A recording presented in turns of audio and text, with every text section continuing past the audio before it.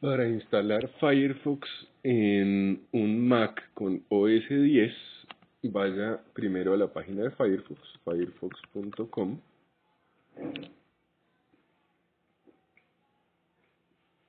y la página automáticamente detecta que usted está usando un Mac y le ofrece descargar la versión de Mac en el idioma en que está su sistema operativo. Aquí está la versión 3.6 para Mac 10.4 y superior en inglés.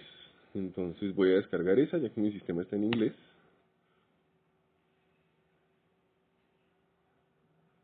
Y me muestra las instrucciones aquí para instalarla. Y comienza la descarga. Cuando termina la descarga, en la ventana de descargas del Safari podemos ver el archivo.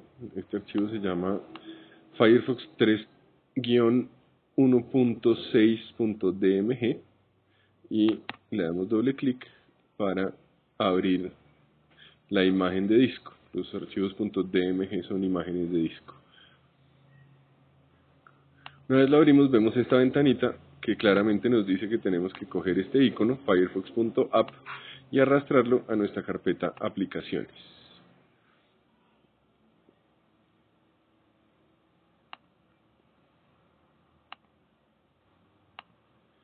Una vez la hemos arrastrado, ya podemos abrir Firefox.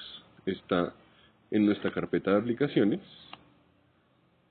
en Applications o aplicaciones, y Firefox.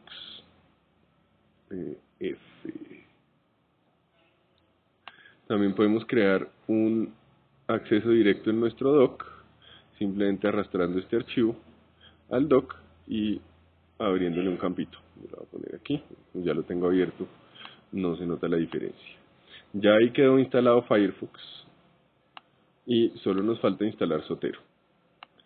Vamos a probar que funcione, entonces simplemente hacemos clic aquí en el icono que creamos en nuestro dock, empieza a rebotar en el dock como es normal y ahora se va a abrir una ventana nueva.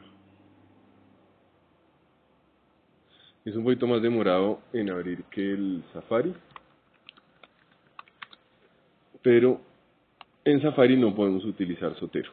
Entonces aquí ya está nuestro Firefox instalado y listo para funcionar.